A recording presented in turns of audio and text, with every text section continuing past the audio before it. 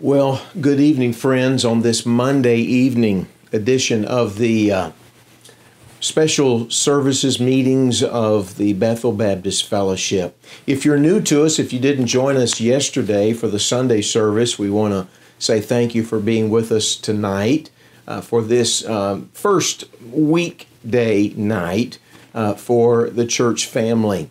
You may not be a member of Bethel Baptist, and if you live in the area there in Brooklyn, I would encourage you to strongly consider coming and get to know the pastor and the people there whenever we're able to once again get back into interacting with other people.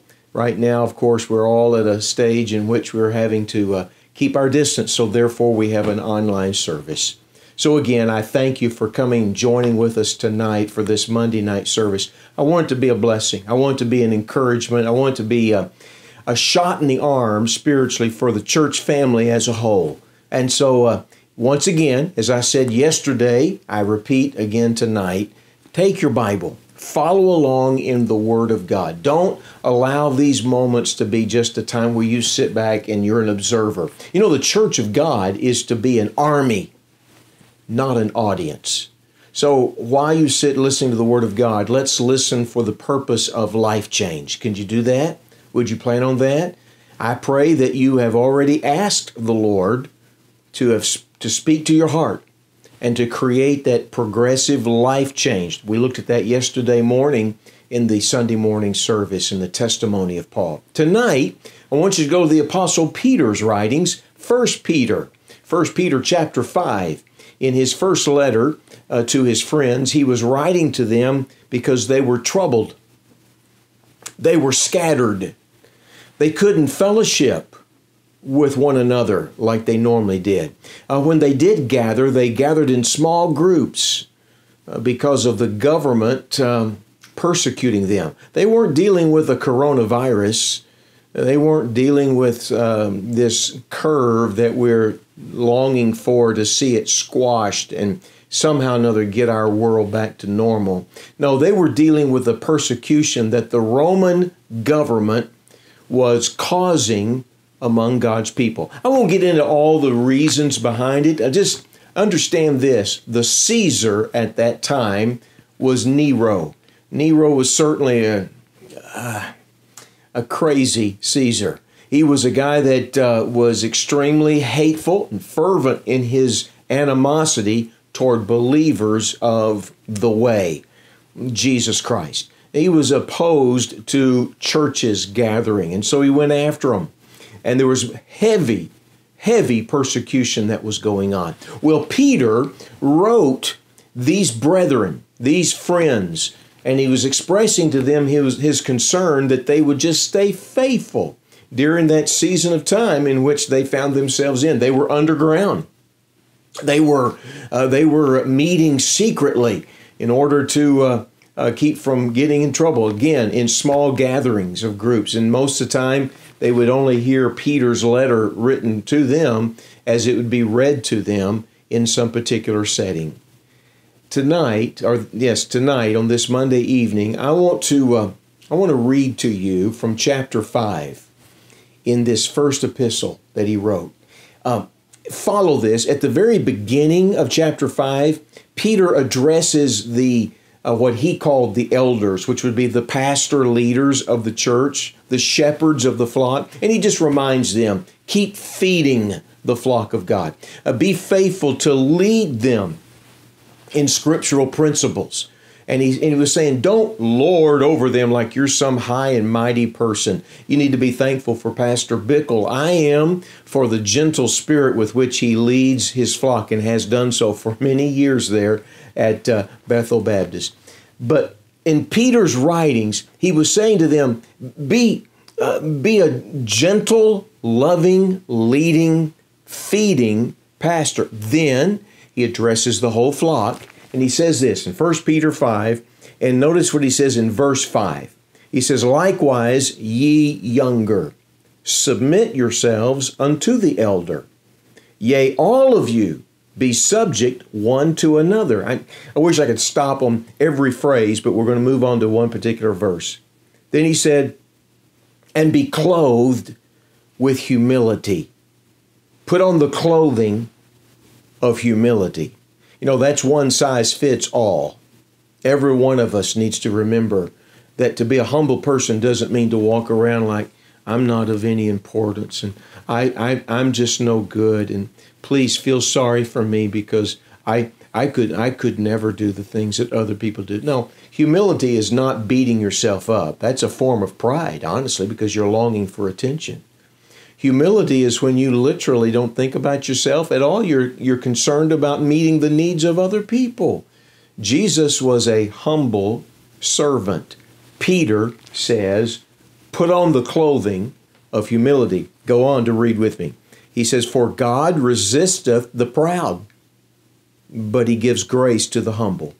Humble yourselves, therefore, under the mighty hand of God, that he may exalt you in due time. Now, the word exalt you in due time is the idea of he's going to lift you back up to a position of being able to accomplish more for him, and to he's not going to exalt you in the eyes of others like you're somebody special. The idea there is that there has been a stumbling time in your life. So he says, I'm saying you keep yourself under the mighty hand of God. He'll take care of you.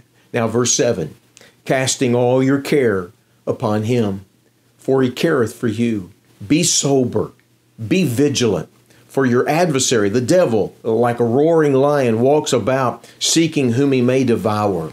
Whom resist, steadfast in the faith, knowing that the same afflictions are accomplished in your brothers and your brethren that are in the world. But the God of all grace, who hath called us unto his eternal glory by Christ Jesus, after that you have suffered a while, make you perfect, establish, strengthen, and settle you. To him be glory and dominion forever and ever. Amen. Several years ago, I was off preaching at a teen camp in California. I was about 2,000 miles away from my wife at the time. And she had some projects she was going to work on there in our house. And she was leaving the house to go purchase some paint to paint some rooms in the house and to work on other projects there. Well, anyway, as she was backing out of our driveway, she began to hear a terrible sound coming from our car. And it was a sound of a screeching and squawking and scratching sound. She just simply pulled right back up in the garage and called me, again, 2,000 miles away, and said, something's wrong with the car. What can I do? Well, I asked her what the sounds were and what it sounded like. I'm not a mechanic by any stretch. But as she explained it to me, I thought, okay, she needs new brake pads on the car. And so I said, you're going to be fine. The brakes will take care of you. They just make a lot of noise when the brake pads are going bad. Go ahead and drive the car to a local mechanic, and he'll replace the brake pads, and you'll be in good shape. Well, my wife was fearful to get back out in the car, and I don't blame her. As she talked to me about it, I thought, well, I don't want her to break down somewhere. Again, I'm so far away. So I called a son of mine that was working in the area, and I thought he never answers his cell phone but when he's at work, but I'm going to go ahead and give it a shot and see if he's got any ideas, because I don't know what to do. So I told my wife, I said, let me get off the phone. I'll call you back in a few minutes. I called my son. I said, hey, kid, I said, I know you're He answered the phone, which was a shock. He answered the phone. I said, hey, man, what are you doing? He said, I'm about to go on a break. And I said, well, good. I said, I don't know if you can help me. I said, I know you're busy at work, but maybe you've got an idea. And I told him about his mother needing to get out, and the car was not safe. And I said, I think it just needs new brake pads. And he said, Dad, I'll take care of it. I said, you'll do what? He said, I'll take care of it. I said, no, you don't understand. Mom needs to go today and start picking up paint. And I said, you're at work. And he said, Dad, I'll take care of it. He said, I'm on break. He said, I'll drive my car over to the house, give Mom my car. I'll drive her car back here to the shop. He said, I got 2 mechanics that work for us here in our shop. And he said, at lunch today, he said, we'll take it apart, find out exactly what it needs. I'll go buy the parts. And that's when I said, wait a minute. You're going to buy the parts? He said, yeah. I said, who is this? What have you done with my son? And he said, no. He goes, I'll buy the parts. And he said, and I paid for it later. But anyway, he went and he said, I'll take care of it. And I said, but son, and again, the husband in me wanting to help be a part of the solution, I said, yeah, well, okay, what can I do to help? And I'll never forget what he said. He just simply said, hang up the phone. That's all I need you to do is just get off the phone. He said, Dad, I can't take care of Mom while I'm sitting here talking to you on the phone. I'm going to call Mom and tell her I'm on the way. I'll get her car. I'll take care of it. He said, Dad, you go do what you always do. Go preach. Go study. Do what you got to do. He said, I'll take care of it. You still have your Bibles open to 1 Peter 5? Would you look at verse 7 with me once again? Look at it. What does it say? Casting all your care upon Him, for He cares for you. I know it's such a familiar verse that honestly you probably glibly listened to me read it a moment ago and you don't think much about it. But I'm going to tell you something. Peter was writing to people who were hurting. And I'm going to tell you, you may not be hurting this morning, tonight, I should say. You may not be struggling with any particular burden. But I'm going to tell you, you know this. Every one of God's people are either they've just come out of a stormy trial in their life, or they're in the midst of a stormy trial, or they're about to enter into a difficult time of testing in their life. I don't know where you are at what stage of life. The fact is you may be asking yourself some very pertinent questions about the future because of the quarantine situation that we all find ourselves in, the stay-in-house situation that we're in, not even able to come to church and fellowship with God's people as we find ourselves in. When Peter was writing to his friends, the brothers and sisters in Christ, he said, let me tell you something. I'm telling you, in the midst of what we're all going through, cast all your care upon Him, for He cares for you. It was 2 years ago, at the beginning of 2018, a little over 2 years ago, just a little bit, when I sat in a doctor's office, and after having several tests and MRIs and a biopsy taken on my body because of pain I was suffering with, the doctor looked at me and he said, you have multiple myeloma. I had no idea what that was. I had to ask him, is that cancer? He nodded his head, yes, it is. Come to find out, it's the number 2 cancer of the globe. It's a growing concern of something that attacks the bone marrow, the blood plasma within a person's body. And I had a case of it. In my sense of trying to solve it in a hurry, I just said, well, can we take care of it and get rid of it and have surgery or whatever we got to do? Let's get rid of it. Because I was thinking, I got to get back on the road and travel in ministry. And he said, it's going to take several months for us to deal with this, with chemotherapy, radiation, and such like. You talk about bringing my world to a screeching halt. It was something I didn't expect to ever hear. I don't know what your situation could be. It could be cancer. It could be financial burden. It could be a relationship issue. It could be a marriage concern. It could be a child that's away from God that's breaking your heart. You know what the Bible is reminding us of here? Now, folks, this is not preacher talk. This is straight from right from the Scriptures. It says, cast all your cares upon Him because He cares for you. Can I lay 2 or 3 things very quickly to your understanding tonight? If you take notes, it might be a help. The first thing I see is what I'm going to call an inevitable reality. It's inevitable. It's reality. You say, what is? Well, look at the verse again. What does he say? Casting all your care upon him. He doesn't say in his letter, some of you who are reading this letter and some of you who are hearing it, you may go through some cares. No, he was talking to all of us, included in that day and all inclusive in our day that are followers of Christ. He was saying, hear me, you're going to have cares. Well, it's inevitable. It's obvious. And what's a care to me may not be a care to you. And what is a burden and an issue of anxiety in your life may not be that big of a deal for me or even somebody that you live with.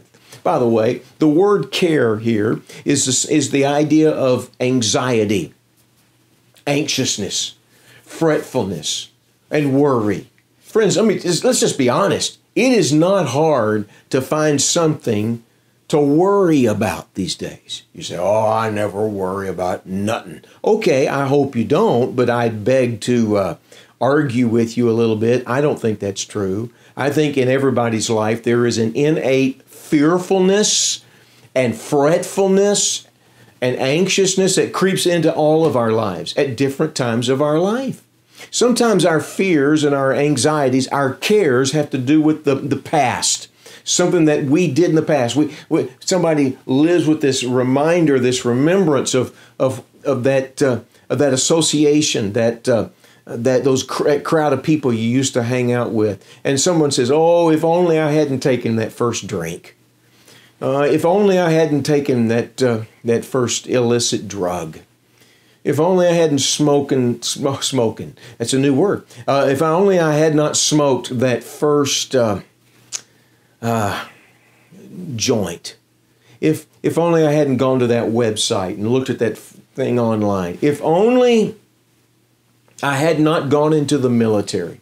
If only I had have gone into the military. If I had never gone to hang out with that crowd. And you can spend the rest of your life dragging around the guilt of the past, and it causes you to be a person of care. And you don't have the joy. You don't have the release in your soul that the Lord Jesus is wanting us to run with the freedom of knowing all is well between me and the Lord. Maybe it's not the past. Maybe it's the present. How am I going to get everything done? How am I going to fulfill everything I got to do today? I think about some of you who are teaching your children, and it's a whole new world for you. And you're homeschooling, trying to oversee their learning in the home. And it's a burden. It's a concern. You're saying, I can't do this. It's too overwhelming. I understand. It becomes a care in your life. And as a result of it, it is a present burden, a present worry. It is something that literally consumes you to where you don't get along with your spouse. You don't get along with your children. You don't get along with your siblings. You don't get along with your parents, young people. There's all kinds of cares. You're just living under the same roof, and there's a sense of tension. I'm going to tell you something. This kind of care affects your marriage. It affects the raising of your children. It affects your own mind. And if you're not careful, it'll affect your relationship with Almighty God. Now, you don't lose your relationship, but it hurts your fellowship with the Lord. Why? Cares. Worries. Sometimes it's the past, sometimes it's the present, and if it's not the past or the present, it's the possibility of the future.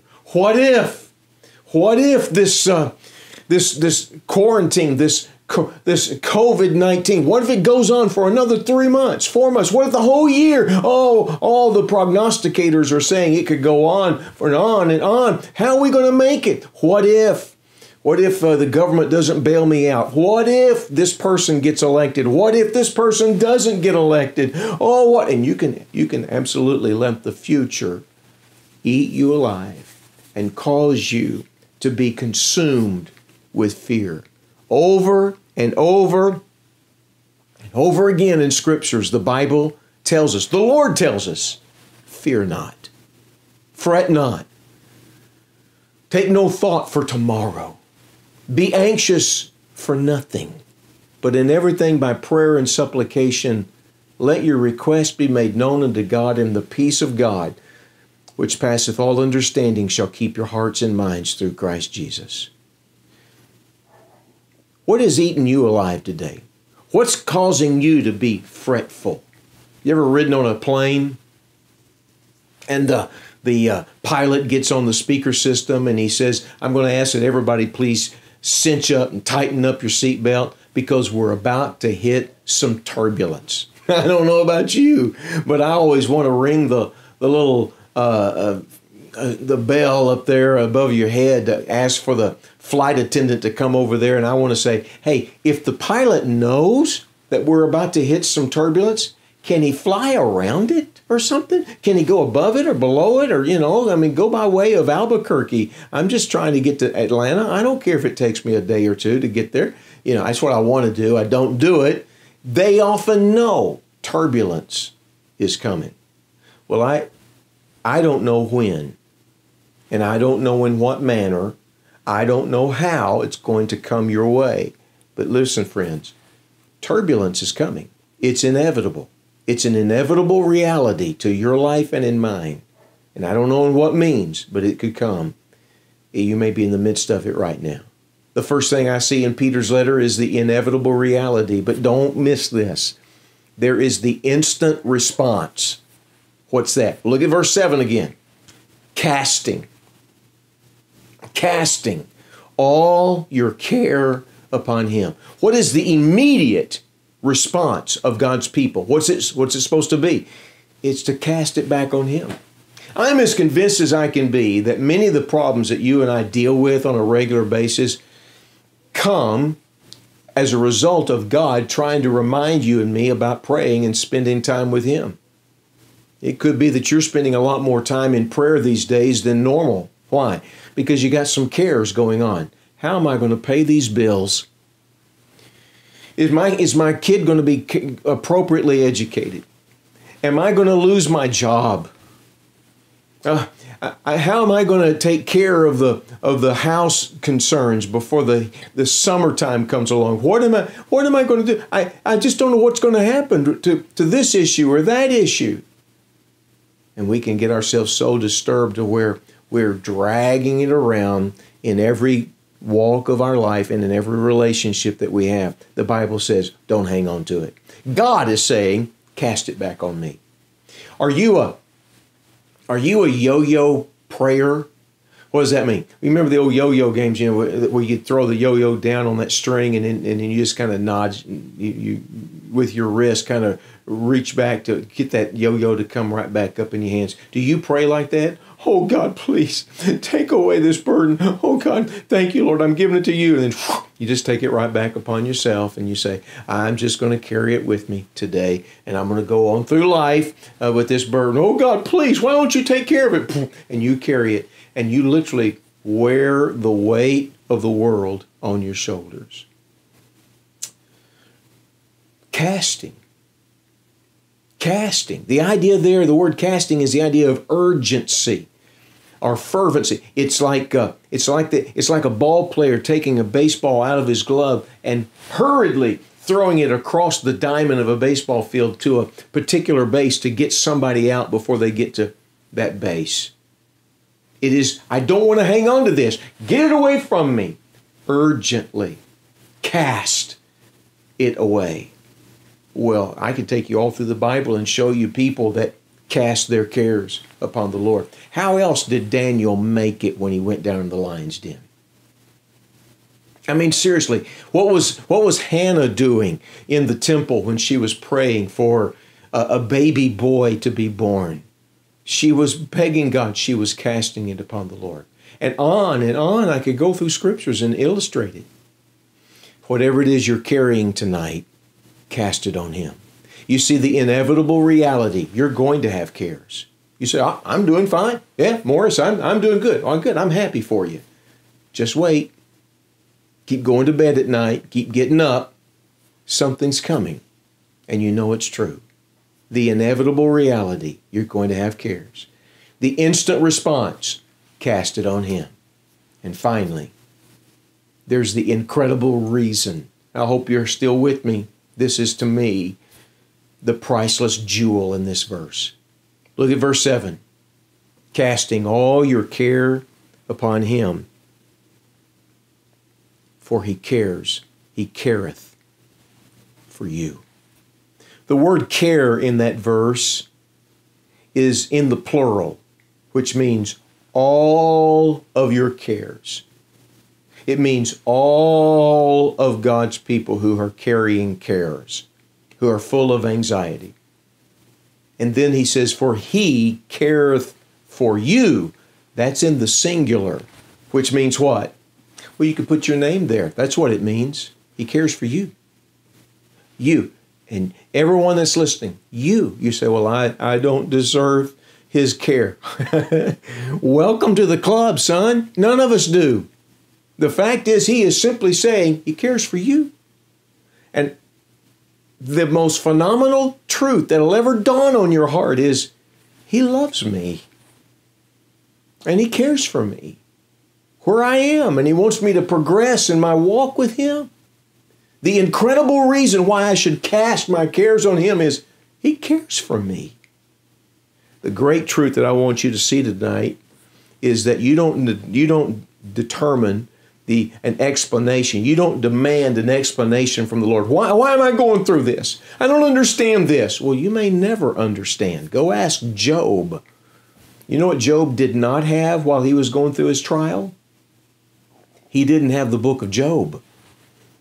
But he found himself frequently saying, though he slay me, yet I will trust in him. Casting that care on him because you know that God cares for you. You know, it just helps to know that somebody cares. Can I take you back to that illustration of when I had cancer?